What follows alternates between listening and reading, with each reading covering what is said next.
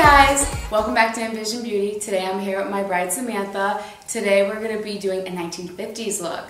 So we're incorporating using hot rollers. Hot rollers are great. You could get them anywhere. They're super easy to use. If you have finer hair, short hair, perhaps maybe one side is even shaved, doesn't matter. It's going to cut your time in half and you're going to get the look that you're looking for. With her makeup, I did a more natural blush. You could see that she has some highlighter, but we incorporated her natural tones.